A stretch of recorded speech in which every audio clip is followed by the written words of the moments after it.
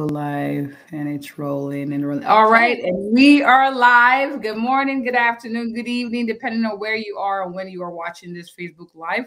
This is the voice and the face of Dr. Tolola Bintan, CEO, founder of Living Spring Family Medical Center here in the awesome city of Mansfield, Texas, where we help our patients live long and well. And we believe the quality of life is just as important as the quantity of life. And I'm excited today to be doing a retake with the awesome Dr. Carolina Sueldo. I hope I said that right. Oh, you did. Thank you.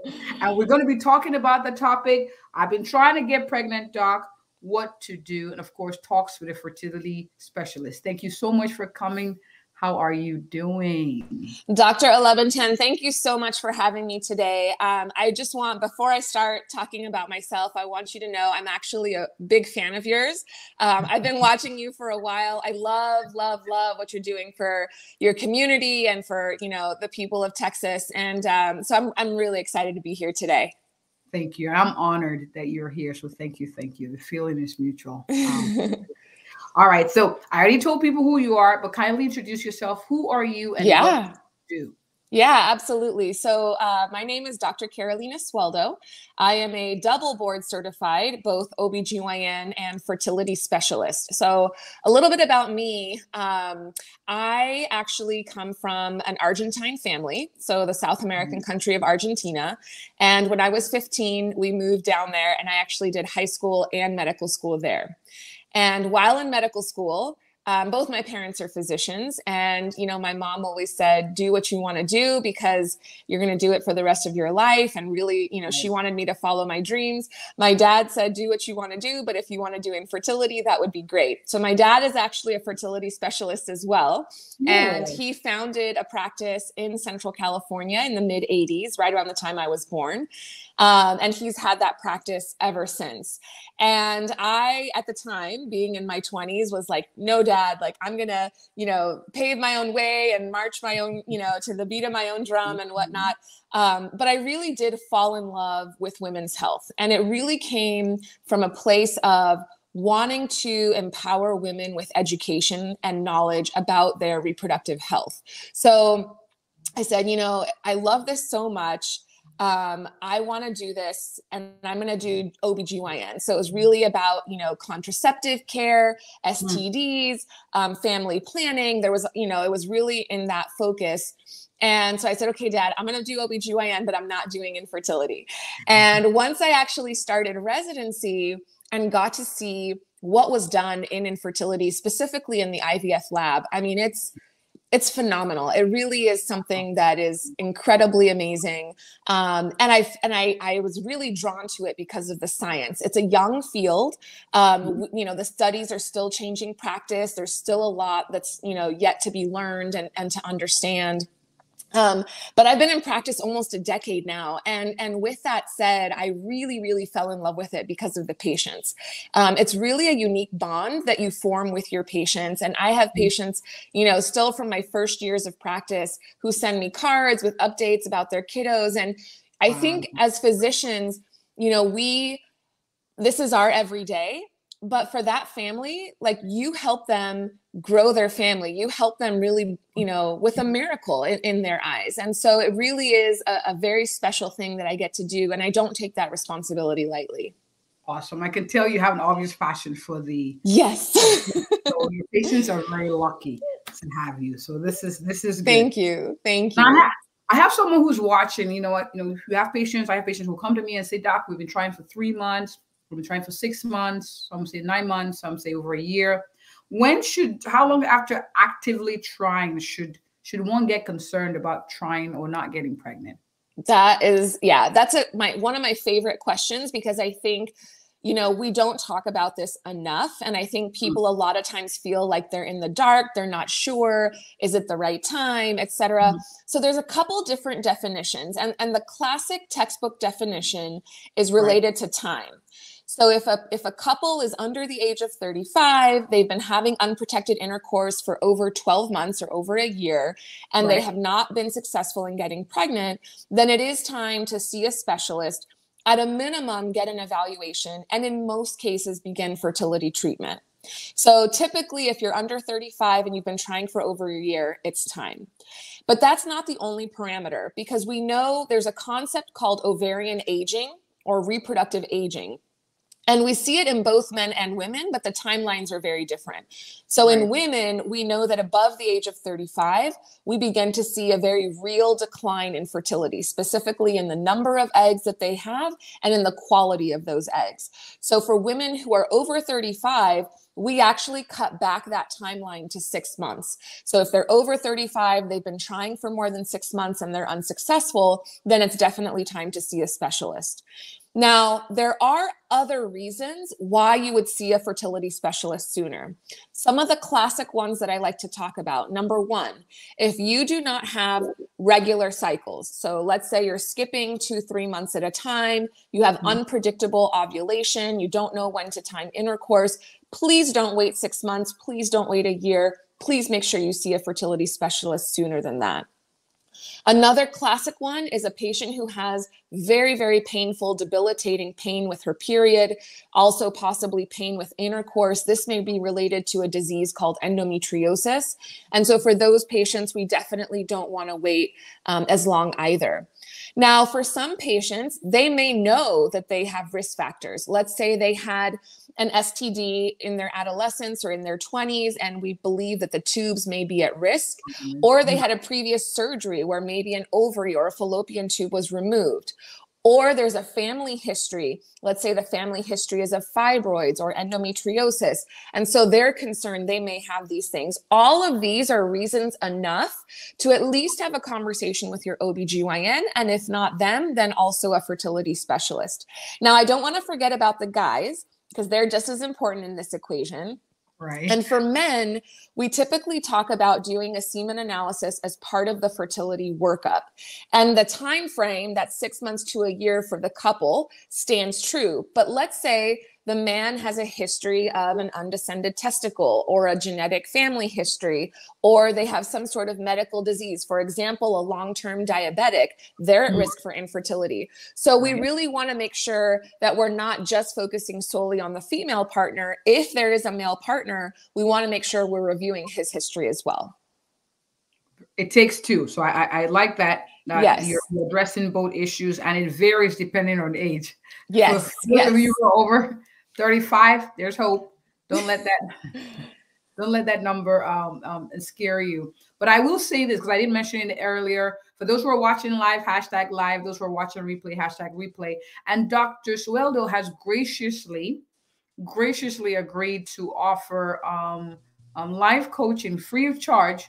Not live coaching, but one-on-one coaching to one person or one couple after this. So I want to say thank you to doing that. And it's going to be based on who emails us or actually sends us a message to the clinic, first come, first serve. But thank you. I wanted to highlight that because that's a big deal coming from her. Thank you for being gracious enough to do that. The work you do is, the work that you do is so special. I've been looking forward to this live for a long time now. So the fact that we're doing a retake, we knew we had to make it extra special for the audience. Awesome. Now, for someone who's watching, who's like, Doc, I agree. There are things to do. IVF, different things. Are there things I can do naturally to enhance the chances of me getting pregnant? What would you say to that? Definitely. So always when I'm talking to patients about the treatment approach, I'm talking about a three-pronged or three-armed approach. So we talk about lifestyle, and that's the focus I'm gonna have today. We talk about supplements, which I'm also going to mention. And then third would be the fertility treatment piece. So what you do at home is actually just as important as what we're doing in the clinic. So things that we want to look at in a couple who is actively trying to get pregnant is, number one, from a lifestyle standpoint, how is our nutrition? How is our exercise? How is our sleep? Because we know that sleep is one of the pillars of health. We know that especially now post-pandemic, we're seeing more and more sleep disorders. Right. Number 4, are there any work exposures? So there's actually some literature on firefighters, on long distance truck drivers, on hair salon workers, on a hair salon all day. So are there any work exposures that could potentially be risk factors for infertility? And you really want to focus on all of those things. And then the last piece I always like to talk about is stress management. We know that when a couple begins trying to conceive, it becomes very stressful, right? It becomes very mechanical, medicalized. And so we really want to make sure that the couple is proactive about how they're managing that stress, whether it's with meditation, yoga, counseling, online or group support. So there's many different ways of what that looks like, but it is important. The next thing I'll say is, do you feel optimized in your health? So are you at your optimal weight? Are your medical diseases, let's say somebody has thyroid disease, or let's say, we mentioned diabetes earlier, if they have an autoimmune disease like lupus, are all of these things optimized and well controlled? And if you're on medication, are those medications safe for you to be taking when you get pregnant? Or are those medications you should change and adjust and become stable on the new medication before you try to get pregnant? What I always tell patients is you don't want to be changing medications once you're already pregnant. Mm-hmm. So if you are, let's say you have high blood pressure and you are on a medication, you want to make sure that that medication is safe to take while pregnant, and you want to switch that now if you're not. Okay. So medical diseases, medications, optimal weight, etc. That's from a lifestyle standpoint. From a supplement standpoint, most OBGYNs and fertility specialists will agree that we want to make sure the patient is taking a prenatal vitamin with at least 400 micrograms of folic acid, which is contained in most over-the-counter prenatal vitamins. And you want to make sure you're actually taking that before you start trying to conceive, because ideally those folic acid stores would be replenished at least 1 month before conception. In the last 5 years, we also see a lot of literature coming out on vitamin D. D as in David. And the fact that it may be implicated not only in our general well-being and general health, but also in reproductive health. And so that's really important, that if your primary isn't checking it, or that you're supplementing with it, to make sure your vitamin D levels are appropriate. Every other supplement is really going to be tailored to the patient's individual case. So for example, if a patient is not ovulating regularly, they have a disease, for example, known as PCOS, there may be a supplement called inositol that is recommended. If a patient has a low egg reserve, they may be recommended to take something like CoQ10 or DHEA. So there's a few other supplements that are out there that you may read about, but they really should be tailored to the patient's individual case. So outside of prenatal vitamin, folic acid, vitamin D, there's really nothing that I would sort of recommend blanket across the board for everybody. And then the third thing that I talk about is monitoring ovulation. So if you are having regular monthly cycles, which hopefully you should be, if not, you should be talking to your doctor. And so you should look back and be able to say, okay, I have regular 28-day cycles, 30-day cycles. And we know that ovulation is occurring approximately 2 weeks before the onset of menses. So if you have 28-day cycle, so 2 weeks before that is going to be cycle day 14. If you have a 30-day cycle or 35-day cycle, you're going to be ovulating later in the month. And the reason that this is important is because when you're checking for ovulation, and we're going to get to that in a second, you don't want to be discouraged. So you want to know the cycle length so that you can know when to check for ovulation. Right. As far as checking for ovulation, I do recommend ovulation predictor kits. These are basically urine strips. You check your urine once a day. They're found in any feminine hygiene aisle in any pharmacy or big box store. And essentially you would start checking a couple days before ovulation. Once you get a positive, the recommendation is to have intercourse the day of the positive and the day after. So for example, kind of the classic textbook example, 28-day cycle, we expect ovulation around day 14. The patient may start testing around day 10 to 12. They'll get a positive around day 14. They have intercourse day 14 and 15. This serves two purposes. One, obviously, is to optimize the likelihood of pregnancy, because we know that we want to try and catch the egg in its optimal timing with the sperm. But secondly, I think it also serves a really important purpose in the relationship, because when a couple is trying to conceive, if you tell somebody to have intercourse every other day for 3 weeks, or if you tell them to have intercourse, every day around the time of ovulation for 10 days, it can become very automatic. It can really strip away any intimacy for the couple. And so allowing them to identify, okay, this is when I'm ovulating, this is when intercourse is happening, allows for the rest of the month to really be dedicated to intimacy and reconnecting with your partner. I like it. Sorry, I went a little long there. I apologize. No. Very, very helpful information. I love that you addressed the supplement piece, because people, I've had questions about that already.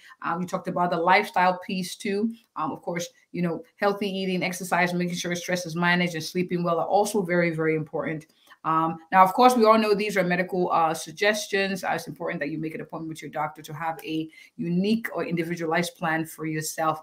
And thank you, Ms. Makita, for joining. Nice seeing you. But Doc, very, very loaded with information. So I'm hoping that people are taking notes. I'm taking notes. And of course, tag people and share with those who will find this useful. My next question to you is this. Now, you already talked about the things that can increase the chances of getting pregnant. Are there ones, like you say, 3 or 4 that you've seen are things that reduce the chances of getting pregnant that people should be to pay attention to? What would you say? Yes. So the American Society of Reproductive Medicine actually has a really nice little table that looks at things like caffeine, alcohol, tobacco, recreational drugs, and I think there's one other one I'm missing. And it talks about the relative increase in infertility that we see in that population. So let's take alcohol. And these are some of the very common questions that I get. And I believe that our American culture is alcohol is very, a social event. It's something that we do a lot of. And we all enjoy a glass of wine or 2 or 3. And it's really important because we do see that when there is an increased intake in alcohol, we do see decreased rates of fertility, both in men and women. In men, we see a decrease in sperm motility, potentially even in concentration. And in women, we can also see decreased likelihood of pregnancy. So when couples are trying to conceive, I do recommend that they try to keep the alcohol to a minimum so as to optimize. And this comes back to that lifestyle optimization piece. We really want to make sure we're doing everything we can to try for conception. The second one is caffeine. I get this question all the time. And what I typically tell patients is that if you are somebody who drinks 1 12-ounce cup of coffee a day, that's fine. That is not going to cause infertility. It actually has been in many studies shown to be okay in pregnancy. As Dr. Labatin said, this is not medical advice, so definitely talk to your doctor. But generally speaking, the literature tends to be supportive in terms of the safety profile. Now, let's say you're somebody who, drinks, triple venti shot espresso and then an energy drink at lunch, and then you're drinking caffeine throughout the day, and you're really exceeding sort of that daily limit. We actually have seen decreased fertility in those patients, both men and women. As far as tobacco, we also see that, and nicotine is, one of my most hated enemies. I see it, it's quite obvious in somebody who is a smoker, the decrease in the egg quantity, so something known as diminished ovarian reserve, as well as the egg quality, is quite obvious in somebody who smokes tobacco. So definitely not recommended. And all of these things are not recommended in pregnancy. So, the conversation that I have with people is, if you're going to have to stop it in pregnancy anyway, then why not get a head start and really try to optimize your lifestyle before you become pregnant and settle into that new change. The other thing that I always say is that this is a we problem and not a me problem. So if, the woman is not the only one who has to make these changes, if she needs to consider, let's just say, a health journey for weight optimization, or if she needs to decrease her alcohol intake, guess what? Her partner is right there alongside her doing the exact same thing, because this is a joint venture and this is something that they want to achieve together. And so he or she, whoever the partner may be, needs to really be in support and be in alignment with the desired goal. So I like the fact that you mentioned that it's not just the one, it's both, and it's very important that both parties are working together. Yes. One of the common things I see is, the woman telling me that, her husband doesn't want to go get checked because he thinks it's her. And it takes two. Having that mindset is very, very important to increase the chances also of having kids. Now, my next Absolutely. question. And I think, I'm so sorry to interrupt you. I think that, the public or the non-medical audience really doesn't understand just how common male fertility is. When we do the breakdown of causes of fertility, we see a male factor almost 50% of the time, because we know that 30% of the time it's a male factor issue alone. 30% of the time it's a female factor alone, but 20% of the time it's actually both. So when you combine that, it's actually a very high number of cases where we have male factor infertility. I think there's a lot of cultural taboo. And men associate fertility in the semen sample with manhood. And if there's an issue, then somehow they're less of a man. So I think there's a lot of fear behind getting checked because they don't want there to be a problem. But it's super important because it's just as common as female infertility. And one other factor that I wanted to mention before we move on to the next question is weight. We know that being underweight or being obese has a direct implication with fertility. If you're underweight, we know that impacts hormone changes.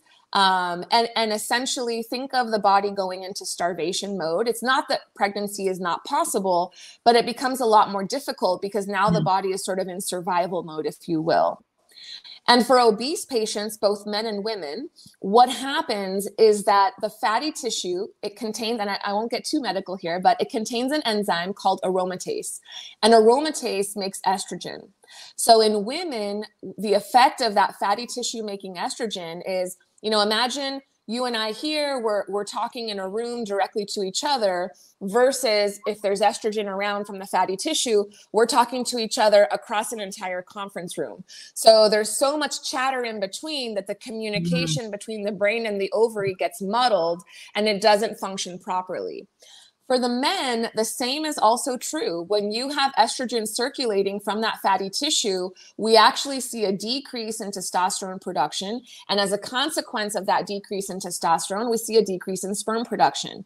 So obesity in and of itself is absolutely a reversible risk factor for infertility in both men and women. So I just wanted to highlight that before we move on. Very good point. So maintaining a healthy weight either way, under and over, is important, making sure that we're within a normal range as best as possible. All right, next question. Let's talk myths. So I have a patient who says, "Oh, I'm told that certain position during intercourse increases the chances of having twins or getting pregnant." What would you say to that? So there are a lot of myths out there surrounding pregnancy, and I wish I could dispel them all with one Facebook Live, but I don't think that's going to be the case. I'll probably have to be doing lives until the day I die. The short answer is that there's been no position that has been associated with an increased risk of pregnancy, increased chance of pregnancy or increased chance of twins. So the short answer to that is no. Myth busted. Okay. All right. Next myth. Positions that increases the chances of having a male versus a female. Oh, okay. Perfect. So again, this one's no. And when people ask me, positions for male, female, I'll typically say, yeah, 50%, because 50% chance it's a boy, 50% chance it's a girl, right? This goes back to a theory that came out in the 70s, and it's Netter's theory, where based on the timing of the cycle of ovulation, theoretically earlier in the cycle was more likely to be a boy, later in the cycle was more likely to be a girl. That actually has been dispelled, and he himself towards the end of his life said, in fact, that is probably not true. So no, the short answer, no, myth busted. All right, awesome. Now, this one is a little bit of a, I don't know, a sensitive subject, but sometimes there's the blaming game, like where I have patients say, I took birth control, that's why, or maybe some of my early lifestyles, and so, it's my fault. And But the big one, especially, I'll say birth control. Yeah. It was when I started birth control that probably messed this up. What would you say to that? Yeah. Yeah. So I think it's human nature to want to find a culprit, right? We want to find a reason. We want to find the guilty party. That's just human nature. And unfortunately, because infertility is still a young field, many times we do not find a reason. 20% of the time, I diagnose what's called unexplained infertility, which is basically a negative evaluation. And what I typically tell patients is it's not unexplained. It's just that the testing available today is not finding whatever the problem is. So what we know, and birth control has been around for a long time now. So we have a lot of data when it comes to birth control and fertility. And what we know is that birth control has zero impact on a patient's future fertility. We know that birth control, once it's stopped, and there's an immediate return to baseline, right? There's a reset of the hormones. You go into that first ovulatory cycle, and pregnancy is just as possible then as it is 3 months or 6 months or a year after stopping the birth control. So there's zero correlation between birth control and pregnancy, or infertility, I should say, and birth control and irregular cycles. Now, what happens with a lot of my patients is that they went on birth control for irregular cycles, or they went on birth control for painful periods. And so I'm seeing them now in their late 20s or early 30s. They're now trying to get pregnant, and they're saying, well, I was on birth control for 10 plus years, and so this must be the reason. When in fact, what's happening is that there's a return to their baseline fertility, and their baseline fertility is abnormal. If you have irregular cycles, you're not ovulating normally. If you have very painful periods, potentially you have endometriosis. Both of those are medical diseases associated with infertility. So it's not the birth control, but potentially the reason that you were started on birth control in the first place. I see. All right. Awesome. Now, I'll say this. I have someone who's watching who's like, Doc, I'm thankful that you came on to have this discussion, but I'm feeling overwhelmed with all of this. And we've been trying for a couple of months, and now I'm a little nervous. What would you say to that person? How would you address, as far as getting ready for the next steps? What would you say to them, Doc? Yeah. And I think it's so interesting to me because we all grow up trying to avoid pregnancy, right? So we all grow up trying to be responsible, trying to do the right thing, make sure we're ready, etc. And then once we're ready, it's like we want to be pregnant yesterday, right? Like it's like, okay, I stopped my birth control, I'm ready to go, I'm all lined up, let's do this. And so there is definitely a big stress component that comes along with the trying to conceive journey. So what I typically talk about is, number one, communication with your partner. For those that don't have a partner, with your support system. You want to bring at least somebody into your circle. That may not be family and friends. You may not want to share that journey. It may be a support group. It may be a counselor. It may be a therapist, whatever that looks like for you. If you have a partner, I strongly encourage communication with your partner. Verbalize what's going on, planning, communicating, et cetera, et cetera. Number two is going to be, okay, let me go down my lifestyle. Let me make sure we're checking all the boxes in terms of optimization of lifestyle, because that's fair. I mean, that's fairly straightforward. It's a lot of common sense. I don't think you have to be a doctor to understand sort of, am I at my healthiest self or not? And if I'm not, what can I do to get myself there? The third one is at minimum a prenatal vitamin. And if you're already taking a daily multivitamin, that's great. Just switch that out and incorporate that into your daily routine. And then the fourth one is, if you're having regular cycles, the ovulation predictor kit. So communication, lifestyle, supplements, and then the ovulation predictor kit to be able to time intercourse. And if you're not having regular cycles, well, that's your first check. You need to go see a doc and get tested. But if you are having regular cycles, that ovulation predictor kit will be your friend over the next few months. And the last thing I would say, let's say you're under 35, and let's say you're using an ovulation predictor kit and you're 4 or 5 months in, and you are just stressed out of your mind. Every single time you get a period, you are, it's anger and guilt and shame and crying and emotions. And when you get a baby shower announcement, it's triggering. Or if a friend tells you they're pregnant, it's triggering. So even if it hasn't been a year if you are starting to have those symptoms of stress and stress management and those trigger sensations, I would just say go see a specialist, go get tested. You don't have to pursue treatment, but at least you know that everything is okay. And I would say that, you know, those 4 things, if I can walk away with anything, would be the communication, the lifestyle, the supplements, the ovulation predictor kit, but then also feeling empowered and self-advocating. You know, if you're 3-4 months into the journey and you're like a year, like I cannot not do a year, then don't. That's totally up to you to move that gas pedal down a little bit faster. Awesome. Awesome. I hope that those who are watching are taking notes, and I'm sure people come to mind as you're listening to this. You can please feel free to share with them. And Doc, my final question to you is this. People are watching like, man, I like this Doc. I like how she explains things. I like how she breaks things down in ways I can understand, I can relate. I like how supportive she sounds. Doc, where can people find you? Thank you so much, Dr. Tolu. So this has been amazing. I'm actually on social. I'm on both Facebook and Instagram. I'm much more active on Instagram. So I would love, you are watching this live, either live or on replay, shoot me a DM, a direct message on Instagram. Let me know what you thought of the live. Let me know if you enjoyed the content. I would love to hear from you, especially if you work with Dr. Tolu, because she is an incredible human being.